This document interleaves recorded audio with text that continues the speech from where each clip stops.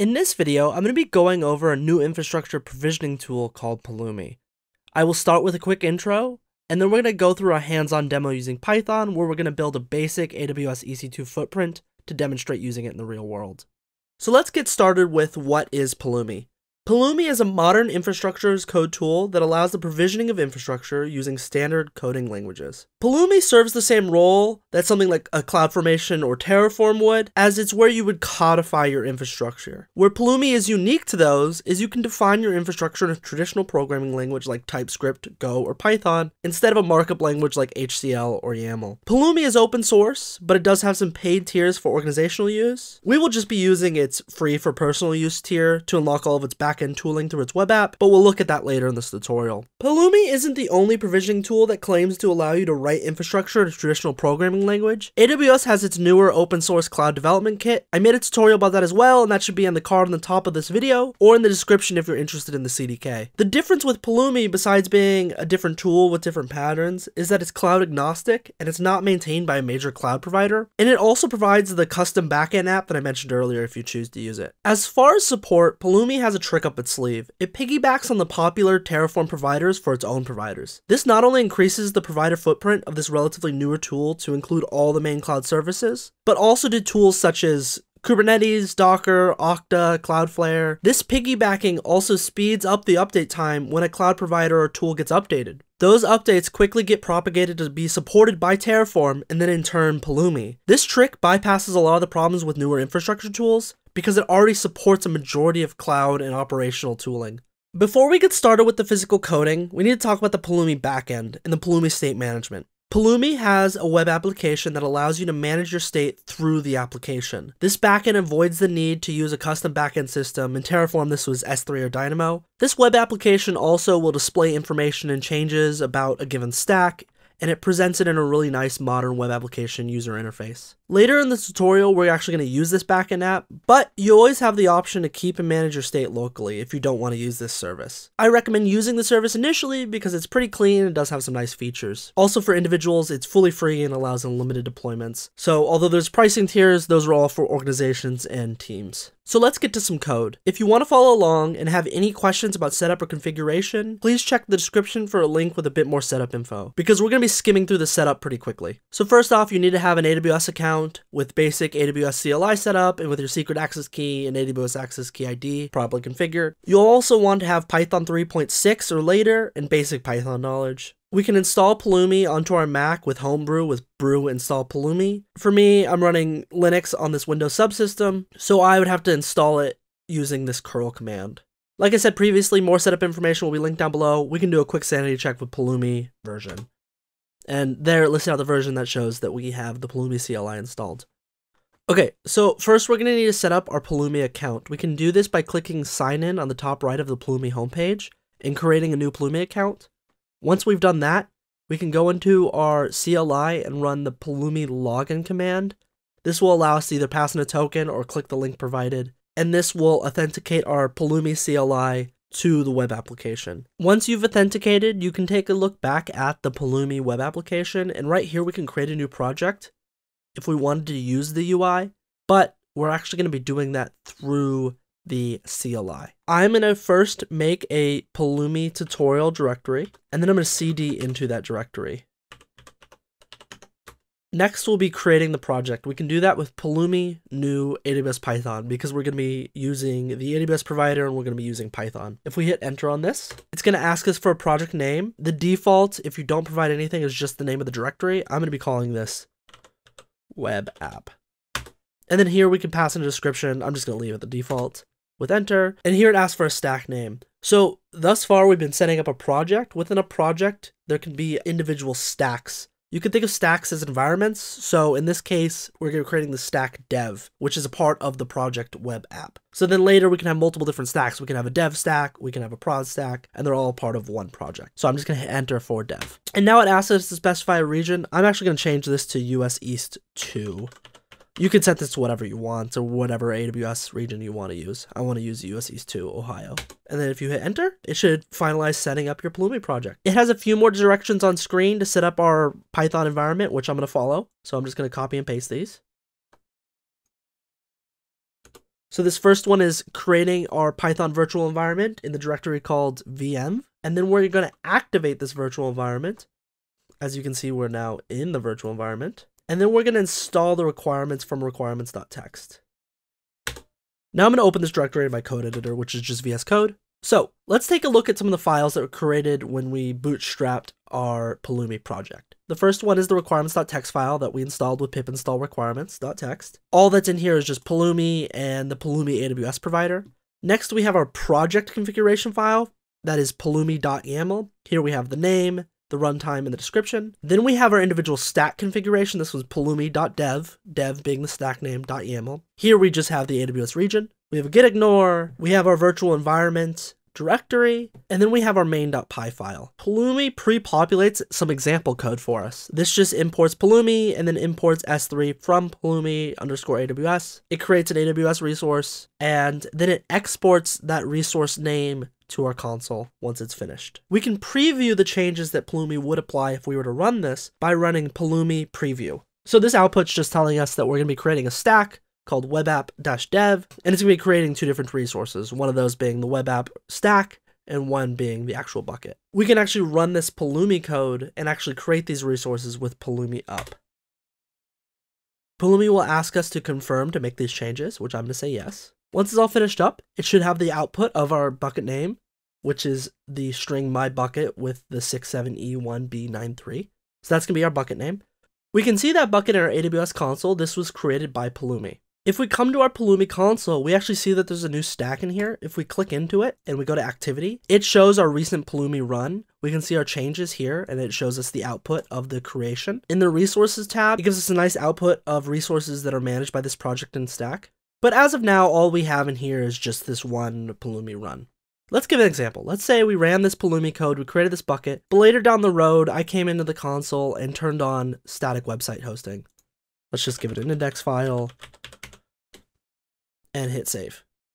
We've now modified the resource that Pulumi has created. If we were to run Pulumi up again, Pulumi state is not going to understand the change, and it's going to say there's no resources to change. To update the Pulumi state and Pulumi's understanding of the resources that it's managing, we have to run the Pulumi refresh command. This command checks the resources that are running in AWS in our case and compares them to the current state. This does not make any modifications, it's just updating the state and Pulumi's understanding of the infrastructure. So I'm going to click yes on this, do you want to perform this refresh? Now that we've run Pulumi refresh, if we were to run Pulumi up again, this should now revert the changes that we made manually in the console to the configuration that's defined in Pulumi. Here you can see that it's removing the website configuration. If we just say yes on this action, and now we come back to the AWS console and refresh, we see that's removed the static website hosting. So that's enough of the individual example code that Pulumi provided. Now we're going to be coding our own EC2 instances in Pulumi. First, I'm going to destroy this stack with Pulumi destroy so we have a clean slate to work with. Now let's take a look at our code. So we're going to remove all of these AWS S3 references, and then we're just going to blanket import Pulumi AWS as a AWS. So this is just blanket importing the whole Pulumi provider. So first we're going to create an instance, and it's going to be aws.ec2.instance. In here, we're going to first provide the ID parameter. For us, that's just going to be Pulumi web-app or web app. Next, we need to provide an instance type. For us, it's just going to be t2.micro for the smallest instance type. Then we need to define security groups. This is going to be a list. We're going to leave this blank for now. Now we need to define an AMI. We're also going to leave this one blank. And last, we're going to need to define user data, or the script that runs when it gets started up, and we're going to leave that blank as well. So let's define our security group. We can do that with aws.ec2.security group. In here, we need to pass in an ID, which we're just going to be web security group. Next, we need to pass in a description. We're just going to be a basic description that's going to be passed into the security group. For us, it's WebSG for HTTP. And last, we're going to be setting an ingress. An ingress is what's going to store our basic security group properties. So this is where we're going to define the protocol, which is going to be TCP. We're going to define a from port, which is going to be 80. This isn't a string, sorry, this is an int. We're going to define a to port, which is also going to be 80. So this is just for HTTP, 80 to 80. And then we need to define a CIDR block. Or CIDR blocks, and this is going to be a range of IPs to use to open the security port up to. We're just going to use 0.0.0.0/0 to fully open it up to the world. Now that we've created our security group, we can reference it in our instance definition with sg.name. Now we can move on to the AMI. We can just get an AMI with aws.getAMI. Here we want to filter by most recent. We're just grabbing an Amazon AMI. So owner is a list. We're just going to specify Amazon. And then we can set a filter. This filter is just going to look for an AMI with the name that matches a value. So we need to specify a name and then also values, which is going to be a list. The value that we're going to use is just going to be amzn-ami-hvm-star. This is just going to be specifying an Amazon Linux image. We just want to pull the most recent that's owned by Amazon. Now let's pass this AMI ID back into our instance parameters with ami.id. Last, we're going to define some user data. This user data is just going to be a Python multi-line string. In here, we're just going to be creating a script that's going to be running a very simple web server for us. So we can do that with creating a multi-line string, and then starting our hash bang bin bash for our script. As far as our index file, we are just going to pass uname-n into an index.html file. And then we're going to be running a simple HTTP server with nohup python-m simple HTTP server over port 80. Now we can add the call to our user data back into our parameters of our instance. And now we're just going to clean this up as well. Once we've cleaned this up, we're going to add one more line of code. And this is going to be a Pulumi output. And we're going to do that with pulumi.export. And then we're going to provide an ID. And then we're going to reference our instance and get its public IP address. I just noticed that I spelt instance wrong up above. So I'm going to fix that. I forgot an N. And then now I can reference its public IP port. Let's save this file. Running Pulumi preview to test my code and see all my spelling mistakes. The first mistake that I have, I'm missing a comma after ami.id. Next, I spelled ingress wrong. I missed an S. A few of these errors, it was harder to type than I thought while talking. Okay, let's see. Oh, I spelled port wrong. I put the R in the wrong spot. Hopefully last time. Oh, one more. I forgot an L in public IP. Okay, now we can actually run our preview. So the preview is going to show us that we're creating 3 different resources. We're creating the stack, a security group, and an instance. Now we can actually build this with Pulumi up. It asks us if we want to confirm that we want to run this. And now that it's been built, we see that it actually passes out the output of web app IP, and then it gives us the public IP of the instance we created. So I can copy that, and then we're going to look at it in the AWS console. We can see that it built the resource with the matching public IP. And then if I test the public IP, I see that our web server is working and it's showing us its internal DNS name. If we go to the Pulumi console, we can see that it shows all of our individual updates we've made to the stack. If we click into one of these updates, it actually shows us the changes that we just made on that Pulumi uprun.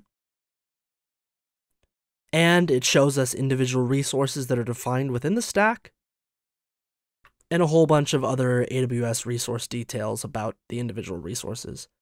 A cool little tip is whenever you see this little AWS link on the right-hand side, we can click on this, and this actually takes us to the AWS console for the resource that we're looking at in the Pulumi app. Now that we're done, we can come back in and destroy our application. It asks if we want to confirm, we can say yes.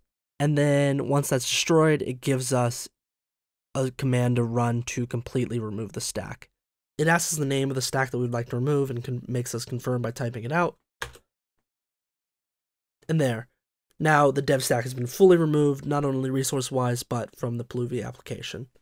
So yeah, that's Pulumi. Now we've talked about what Pulumi is, went over a quick example of Pulumi Flow with some sample Python code.